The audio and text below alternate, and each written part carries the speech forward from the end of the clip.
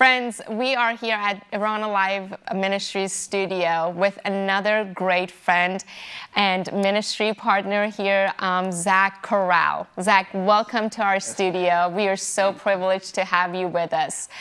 Zack has a phenomenal story, and he was sharing his story with me a little before this program, and I want you guys to also be blessed by it. Zack goes by the verse from Matthew 5:43 that really Jesus talks about. It is said to love your neighbor and hate your enemies, but today I'm asking you to love your enemies and pray for those that persecute you. This has been the motto through which Zack is living his life, and we're so proud of you, Zack, for the journey that you have taken with the Lord from your childhood and into really becoming a missionary where your enemies are, and you're going to those regions, and you're ministering to them, and you're serving them as you have been called by the Lord.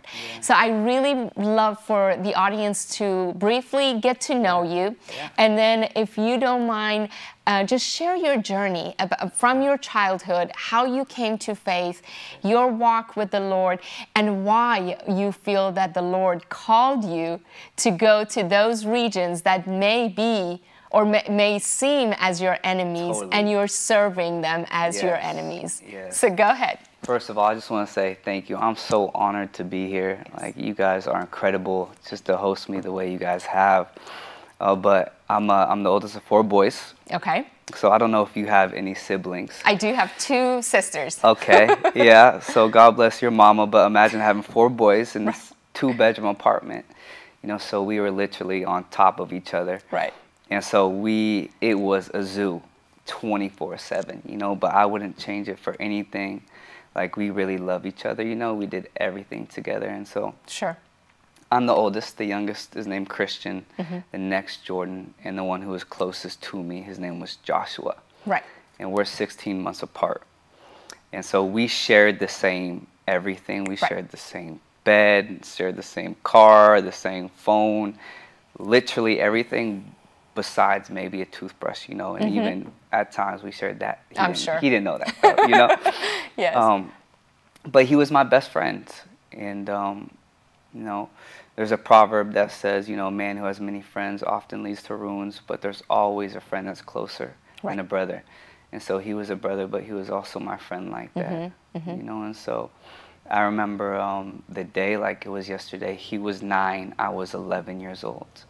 And we turn on the TV, we're about to go to school, to walk to school together, and we see these planes hit these towers. You know, and so we're just young boys, we don't really understand what's going on, or at least I didn't, you know, but for him, that made an impact on him. And a couple of days later, you know, he reached out to my grandparents and said, hey, like, I want to do something about this. You know, so at a very young age, he was marked. He was military-minded. He wanted to seek justice at all times. That's who he was. That's always how I knew him to be, you know. If there was something that needed justice, right? He would stand up. Yeah, he would stand up. If it was for the better or worse, right? Wow. And so he's 18 years old, and he decides to be a Marine, and I fought him tooth and nail for it because I loved him, and I knew what that would do to my mother, especially, you know, because anytime that you send a son off to war, you know, you really don't know what's going to happen to him. Absolutely. And what year was this? Yeah, so this was 2011. Right. Yeah, and so this is 10 years after 9/11, and so when I found out he wanted to be a Marine, he went to Camp Pendleton in San Diego. And so I actually moved to San Diego to go to school so we could be near each other. I just want to be next to, you know, my little brother. And I remember the last day that I saw him, you know, he actually had the American flag wrapped around his body. And he hugged me and wrapped it around me, and he said, I love you. And I said, I love you too. And a couple months later, you know, he came home the same way I left him, and that was with the American flag wrapped around his body, except he was locked in a box this time. I completely understand the pain that you must have felt after his passing and losing him. But I know something really drastic happened to you after losing him, after losing your best friend that you grew up with and shared everything together. Tell us about what happened after that. Yeah. A short couple days after, getting the call from my father, he actually had called me a couple times, and I was in the car with one of my brother's best friends who just got back from Afghanistan. And, my dad called me twice, and I ignored both of those calls, and he called me a third time. I thought that was so weird. And so I picked up, and he said one word. He said, Zachary. And I knew it. And immediately I said, is he alive? And my father said no. And this started 7 years, 6 years really of rebellion, Even a couple days after that, they asked me if I wanted to see his body. Yeah. And for me, I was like, I don't want to even go there. I'm already in enough pain, but I saw my father go and see him, and then I just tiptoed toward that coffin. And as soon as I saw his feet, I sprinted right to it. And I fell at his feet. And I was weeping, but all of a sudden, there were no tears left in my eyes. Right. And I went from deep pain to anger, because those feet that used to follow me around all the time, they were plastic. Yeah. And so then I moved to his legs, and they were plastic. And his torso was plastic. Yeah. And his arms were plastic, and I just put my head on his chest that was also plastic, and I looked up at his head, and I realized that all they did was stitch his head onto a plastic body. So he was more plastic than a person. He was more of a mannequin than a man. Right. And that's when I just stood on my feet, and I cursed God, and I said, if you're really real, you clearly don't love me, and I want nothing to do with you. And that started 6 years of rebellion, to say the very least. Wow. Yeah. Wow. I wonder how many people right now are watching this and they have had some sort of tragedy in their life that they thought that God is bringing all of these bad things into their lives, and God is the cause of it. God is allowing tragedy to enter, trauma to enter their life, and are blaming God for all of the heartache that they're experiencing, all the pain and the hurts and the persecution that they're experiencing. So tell us about what happened after that. 6 years of rebellion. You felt, were you walking pretty close with the Lord? Was your relationship pretty intimate at that point? And you sort of fell back, or it was sort of a casual relationship with the Lord, and this just did it? You're like, God, why would you allow something like this happen to me? Yeah, that's a great question. I would say I was definitely a casual Christian, a lukewarm Christian, where I was living way more in the world than in the Word, and so I was already in rebellion. But when I stood over my, my brother's cold, dead body, it just brought me to a new place where everything that I was in rebellion with prior just emphasized 10, 100-fold, and so I was telling you earlier how I would go to sleep and in such pain, but in such rebellion where a demonic door would open up and would literally suffocate me so I couldn't breathe, and the only thing that they would ever let me do was curse God. And so I was over that, I didn't want to go to sleep anymore, and so I would drink, I would smoke, do whatever I could to potentially numb this pain. And it was, I was being tormented day and night, and even more so too, I had a repetitive dream where I was actually with my brother when he was walking his line, and when he stepped on that bomb, and I'm in the dream and I'm standing right beside him. And I know that there's a bomb right there. And I'm trying to convince him, I'm grabbing him, I'm like, please, like, do not go there. There's a bomb, you're gonna die. And he would ignore me. And I grab him again, like, please, please. Like, there's a bomb right there, Joshua, you're gonna die. And after a couple minutes within the dream of not being able to convince him, I knew he was going to step on it. And I said, I love you. And he turned and he said, I love you too. And the bang, the bomb goes off. I look at my hand and I have his blood on my hands. And I wake up, and for 6 years, 6 words tormented me. Yeah. His blood is on your hands. Oh, wow. And so I live with this guilt and this pain, this torment. I mean, I just told you about the torment, but also the heartbreak, you know, like I remember literally contemplating, like, I wonder, like, what's in more pieces? Is it his body or my heart? Because I'm completely shattered. I am broken. Yeah. And I reached the end of myself like we all do when we find Jesus. And I said, God, if you love me, save me. And I had this radical encounter where I felt the presence of God, the love of God, overflow in me, like all through my vessel, something I had never felt before. You know, like I said, I was a casual Christian, you know, but I never encountered the God that I said that I knew.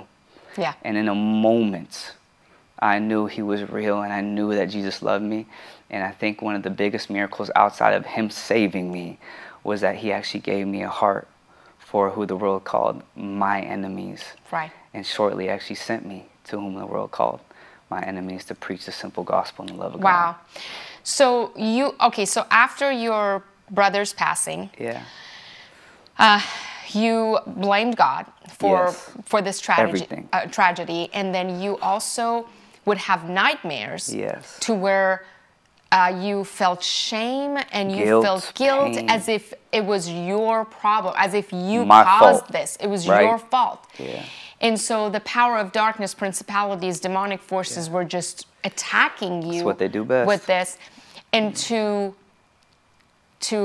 really overcome this feeling, to really tune out from the world you lived in, you basically went to drugs, alcohol to numb yourself. Yeah, name it. And all kinds of things to really numb yourself. And then that pivotal moment where when you got on your knees or you asked the Lord, talk to us about that. When did that happen? Where, or was it in a situation where you were like, you know what, I'm at the end of the rope. Yeah. I'm done with myself. I don't know what to do. Tell us more about that. Yeah, I was in my room, and it was just me. Yeah. You know, and I had poured out some wine with a little cough syrup because it would put me to bed really quick. Right. You know, but even in the midst of the pain, I was doing it, you know, because I didn't want to feel that pain, but still my pillow was wet. Wow. From my tears. Right. You know, so there was no hiding my pain. Right. There was nothing, you know, and so in the midst of that, I realized when I came to the end of myself, I really came to the end of my life where I said, I don't want to live like this any longer. Right, right. And you were disgusted with the feeling. I was disgusted with myself. Yeah. Right? Again, like you said, I put all the guilt on me. Yeah. Like, I'm the older brother. I should have been there for him. Right. Like, I should have been the one who was in his place, you know. And even in the midst of that, you know, I had a conversation with the person who actually tried saving him that night when he stepped on that bomb. And what brought me even more anger was him saying that actually it wasn't your brother who was supposed to have the metal detector that night. It was me who was supposed to have it. Your brother took my place. It should have been me. Yeah. And so all that confusion, like God, he wasn't even supposed to be in that place. Right. He wasn't even supposed to be the one who was dead. Why didn't you save him? He is. Why didn't you save him? And you say you love me? Yeah. But here I am in pain and I'm ready to put a bullet in my brain. Yes. And so you're right, it was torment. And the only thing that I really had, right, the only thing that I had to hold on to was this. And it was a letter that he sent me. Oh, wow. And so this is what I would hold on to when I was ready to say goodbye. And I oftentimes would only be able to get through the first sentence because it was so painful. Right. And I'll read it for you guys today, but it says, Dear Zack, I first want to say that I love you and I miss you so much. It's sometimes depressing being away for so long, but I'm fighting through it day by day. Overall, I'm doing good, so you don't have to worry about me. And he goes on to finish the letter, and he says something that, you know, I always wanted to hear from him. He said, I love you all, but I love you. You're an older brother, one who always tried to make things right when I didn't want to, one who never gave up on me, one who always believed in me, and most importantly, one who never ceased to love me. I look up to you, Zack. Whether it seemed like it or not, I always will. I love you. I hope this gets to you soon. So this is what I held on to for the longest of time, until this couldn't even do it for me either. And I needed something more than a letter. I needed a real, manifest love that I had never felt before. And that's what I felt from the Lord in that moment. Lord, if you love me, save me. And that changed everything. It changed everything. Wow. So talk to us about the redeeming power of Christ. He basically, from what you just shared with us, he turned your ashes for beauty, your pain for joy. Talk to us about his redeeming power to be able to turn you into the person that you are today, full of joy, full of mercy, full of grace, going to all the, you know, to the ends of the earth, making disciples in the name of Jesus, and really abiding by his great commission.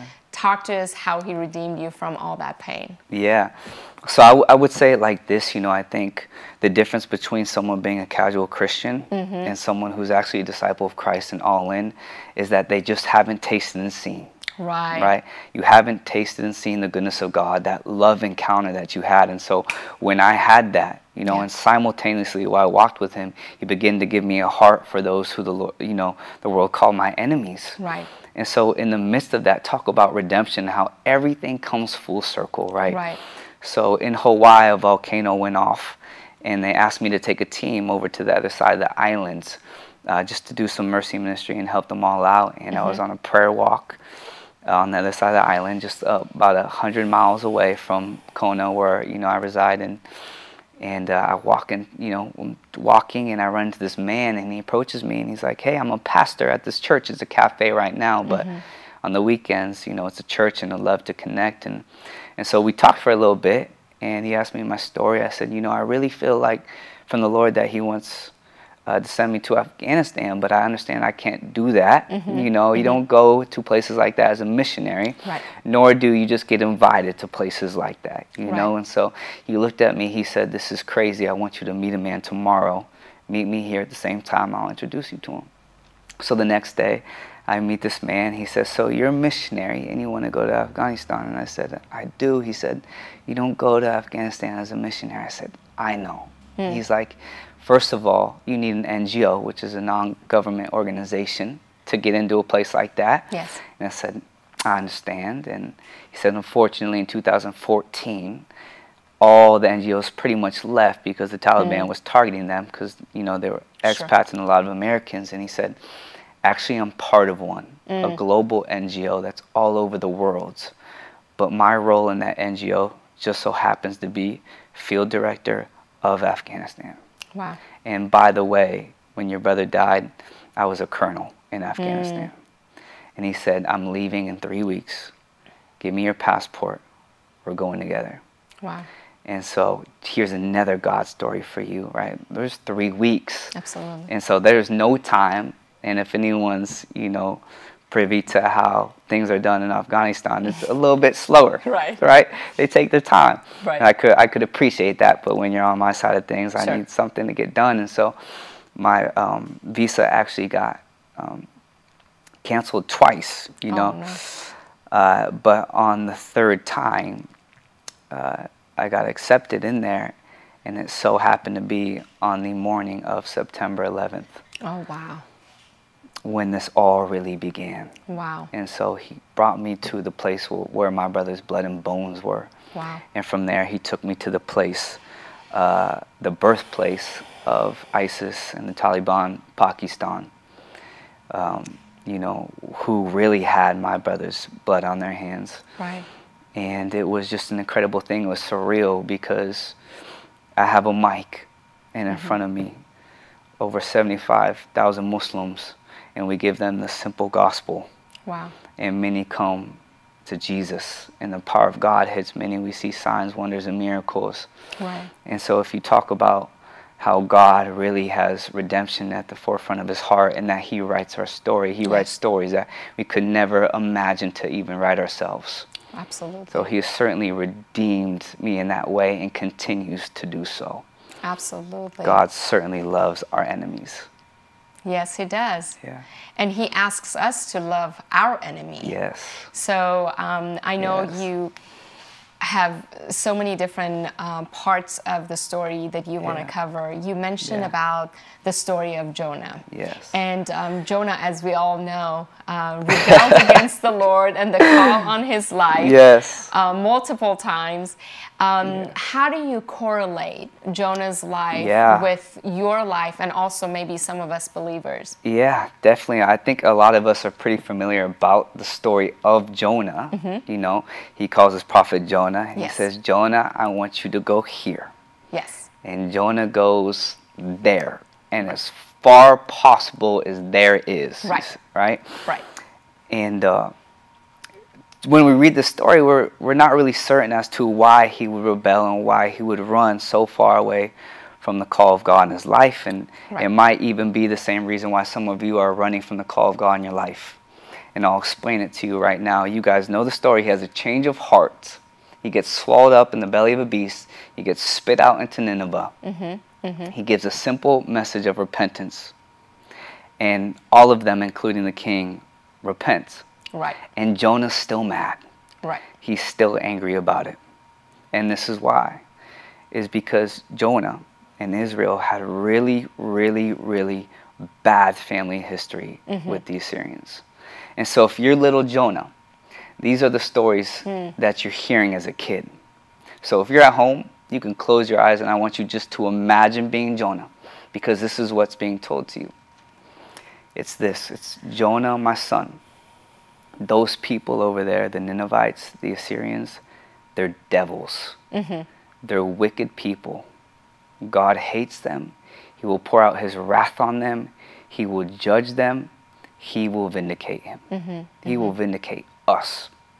Right. Those people, those Assyrians, they used to decorate our city gates and our trees with the severed heads of our loved ones. They would make us dig up the dead and grind their bones till dust. And by the way, your great-grandmother stood up to them. And she was filleted to death, but not before. Her children were burned alive in front of her. Oh yeah, and by the way, your grandfather, your great-grandfather, this is what they did to him. They took a tree and they sharpened the top of it and they plunged it through his belly and they lifted it up. Wow. And there he stood, high and lifted up for all to see. And so what does God do? He says, Jonah, those people, I love those people. Wow. I love those people. And the book of Jonah ends with this, right? They just didn't know. The left hand doesn't know what the right hand is doing. Jonah, they have no idea. Right. And even in that, right, I think that reminds us of another story where God sends his son in the midst of the ultimate beast, Rome. Right.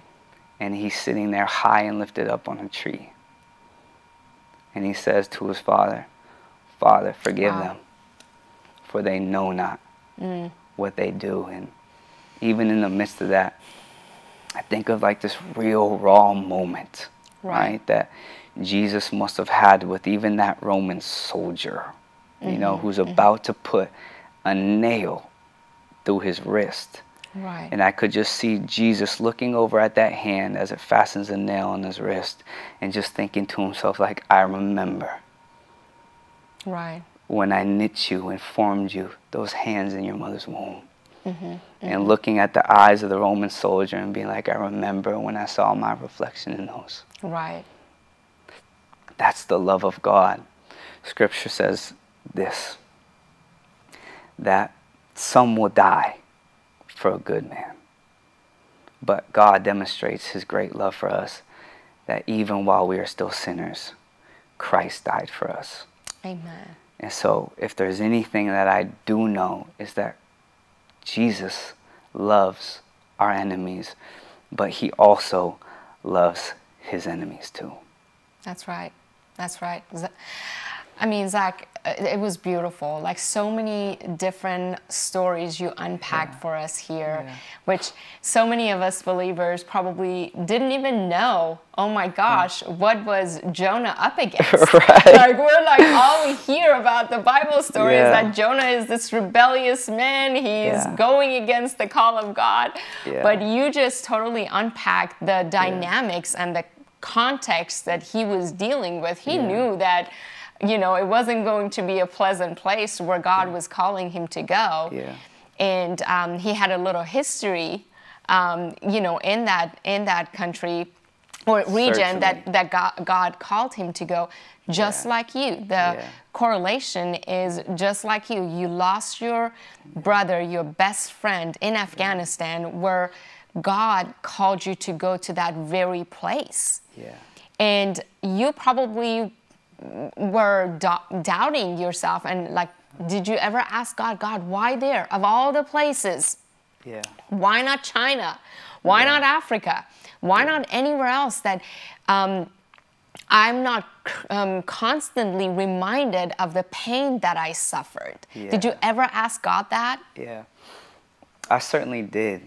And I think it's only in his wisdom that he knew that even sending me there would bring an incredible sense of healing to my heart. You know, Isaiah 61 says that he has come to preach the good news, but also set free the captive and bind up the brokenhearted. You know, and I was in the midst of having a broken heart, and he knew that there were pieces of me that were in places that I had not been yet. And where my brother's blood and bones were, you know, I felt like a piece of me had died. You know? Absolutely. So in his wisdom and actually great love for me, you know, he sent me to that place. Healed my heart in that, you know. And of course, it's all for his glory. You know, the fact that he would send me to a place like that. Where people don't even understand, like, that's where you want to go. Like the place where your brother died, that's where you're going. And I realized it wasn't even my job to really explain that, you know, but I knew that God had a plan. And in the midst of not really trying to understand the why, you know, but just walking my line and being obedient, is when the why actually begins to be revealed to us in God's master plan and his fingerprint, you know, on our life. Isn't that amazing, Zach? When we walk an intimate walk with God and we have this relationship with him, he may ask us, and he will ask us, to do things that are just totally against our will for our life, our plans for our life. You mentioned something. You said, I had to die in myself so he can raise up in me. So at times, we do need to die to our flesh, to ourselves, to our desires, to our wills, so that he can raise up himself in us, so he can rise up in us. So what I really, really want us to do here, Zach, as you know, the country of Iran, where most of our ministry is really surrounded by darkness, principalities, demonic forces, powers of darkness. And the government in Iran is really having the people tight. The government has a tight grip on people, and they really feel trapped. They don't have the freedom. They're isolated. They're fearful of, you know, what's going on in Iran. And there's no religious freedom.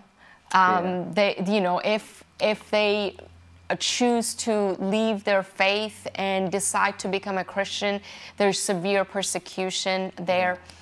There's a lot of pain and hurts in Iran. As a result, the drug use per capita in Iran is very high. The suicide rate is skyrocketing. So there's a lot of tragedy that's going on because of parents losing their teenagers. Teenagers are losing their mothers because the suicide rate among Iranian women is the highest in the world. And because they feel helpless. There's so much injustice. There's so much darkness in Iran that people just, like you said, you got to the end of the rope. You were like, I'm done with, I'm disgusted with myself. I'm disgusted with the shame, with the guilt, with this darkness that I'm in, with the nightmares that I'm having. I'm done. I'm ready to pull the trigger. I'm ready to be done with my life. I want you to look at the camera and really feel as though the audience that is watching you are the ones that were in your place now, as if they were you. Remember that moment that you were like, I'm done. Lord, I am on my knees. If you can save me now. What message do you have for those that have really have turned into drugs, have turned into cough medicine to numb themselves, have turned into alcohol, have turned into so many different dark things in life, and they don't see the light at the end of the tunnel? What would you tell them? I would say this, that He is the light at the end of the tunnel. That if there's anything that I know God to be, is that He is faithful. He is faithful. And like I had mentioned before, that while we are still sinners, Christ died for us, that God was willing to give up His everything that He might have you.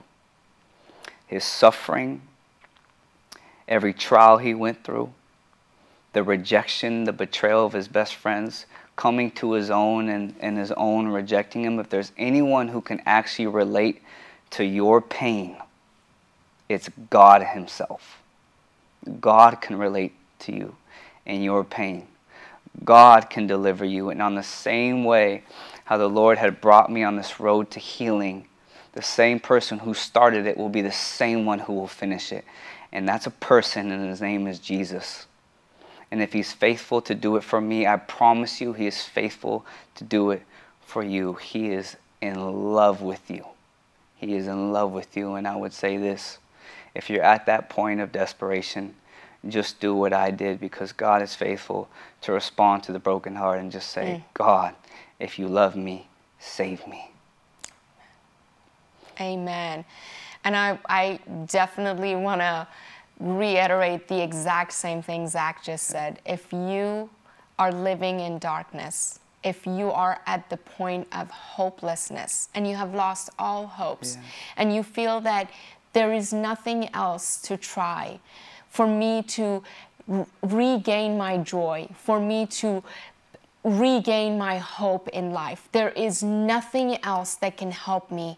There is one force, one power that can help you, and that is Jesus Christ. He came to this earth, lived a perfect life, shed His blood on the cross so that you and I and Zack, all of us, can be redeemed from the power of darkness, from guilt, from shame, from sin, so that we can have life and have it more abundantly. And that same life is offered to you today. So if you want to have a life, if you want to have an everlasting life, if you want to become a new creation in Christ, today, if you hear the voice of God, do not harden your heart. Open up your heart and say, Lord, I need you. There is nothing in this life that I can depend on. But I know that you have come to the earth and died for me because you loved me so much. And I'm ready for that intimate relationship, personal relationship that I can have with you through Christ. Lord, I ask you, I invite you to come and enter my heart, enter my life, and change me so I can become your partner on earth with you. If that is you and you want this invitation is for you. Jesus is able to give you hope, to give you future, and he does not want bad things. Tragedies happen in life. We all live in a fallen world, but he is able, just like Zack said, to turn our ashes for beauty. He is able to turn your pain and sorrow to joy. So if you're ready, today this invitation is for you. I pray that you pray this with us and invite the Lord into your heart and be filled with hope everlasting that only Christ can fill your hearts with. Yeah. So Zack, is there anything else in closing that you want to share with our audience today? Yeah, I would just share this, for people who still don't believe that God really loves them. I'll just share a personal encounter that I had with the Lord, where he brought me to a vision in this very specific day in history. And it was the day of Passover. And it was a custom of Rome to release a Jewish prisoner to the people. And so you have Pontius Pilate, and you have two prisoners. One of them, his name is Jesus. And he's just been interrogated 5 times. He's beaten and he's bruised, and he's in the midst of his 6th interrogation. He's bound and he's shackled, but he's also not the only man that's bound and shackled. There's another man right before him, and his name is Barabbas. Barabbas was a thief. He was an insurrectionist. He was a murderer. Right. And the scene is set. You have 2 prisoners, 1 judge, and 1 death sentence to give. Someone's going to die, and someone's going to live. Right. Who is it going to be? And Pontius Pilate says this: which of these 2 do you want to be free? So if there was ever a moment, if there's ever a moment in the world history where we could actually put our faith in man to seek justice, to make the right decision, it's that moment. Right. It's that moment we could actually say, you know what? I think the heart of man can make the right decision here. Who do you want free? And the crowd says, we want Barabbas. Yeah.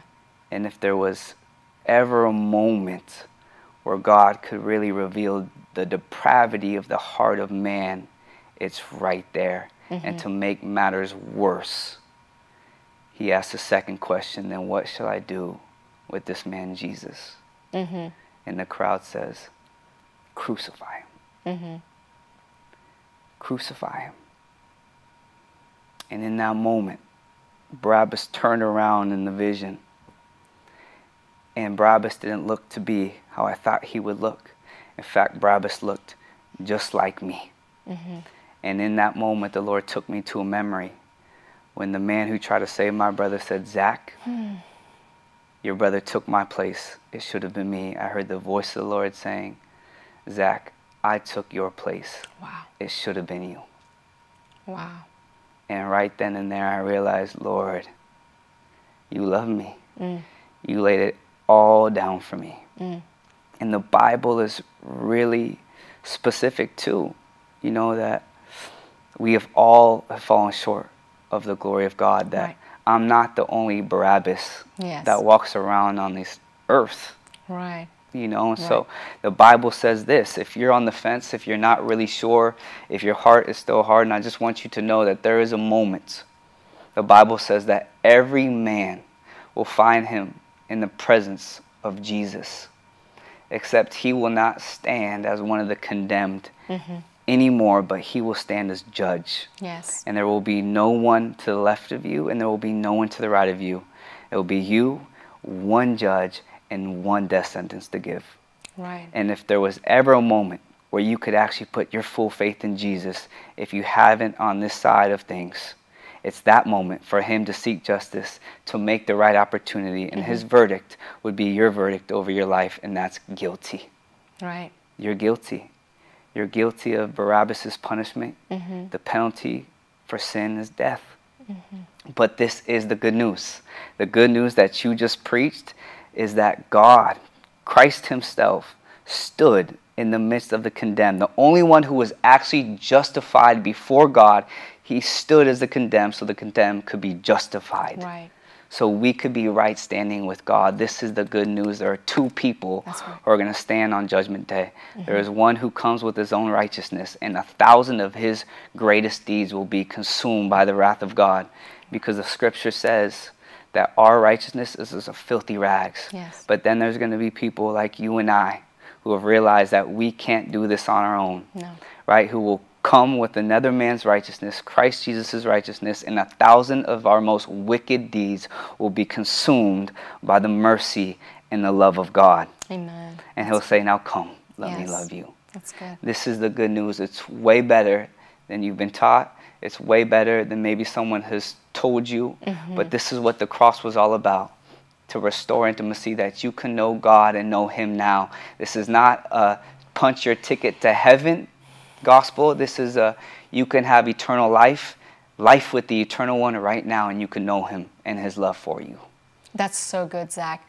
Everything changes when you realize the Lord just loved you so much that he took your place. Yes. That everything changes. You're like, oh my gosh, this is a revelation knowledge that I needed to have.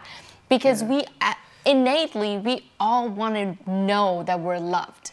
Amen. And what better love than the love of our Father for us, who came and took our place for us, so that we can stand in right standing with God.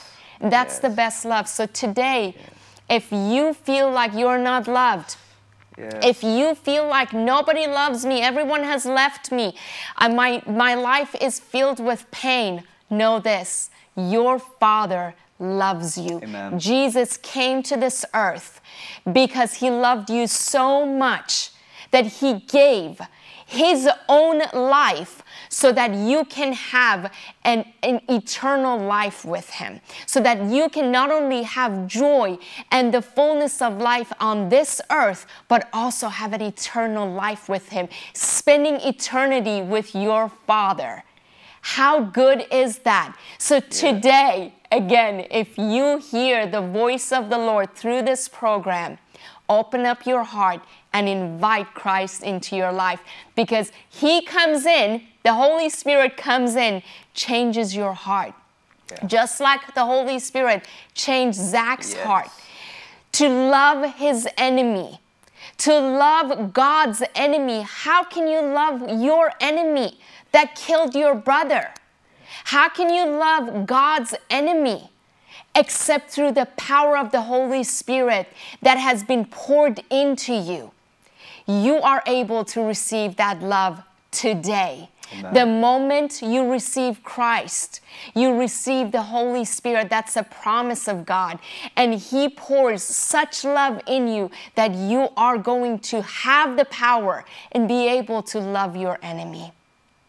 That is amazing. This is why we're here, to really tell the audience, to everyone who watches us, know that Christ came so that we can have a blessed life here on earth, walk with him, knowing that on the other side of our obedience, somebody is waiting. Yes. Amen. Someone is waiting on the other side of our obedience. You obeyed the Lord by taking the step and die to yourself. Yes. So that he can share the good news with so many Muslims as you're going to Afghanistan and so many different regions in the Middle East. So thank you for your step of obedience. Thank you, Zach, for joining us today on this program. It was such an honor and a privilege to have you share your story with us. I trust and I know that so many people that will get to watch this will really receive the message of love, restoration, and redemption that the Lord Jesus has provided for them already. Thank you. Amen. Thank you.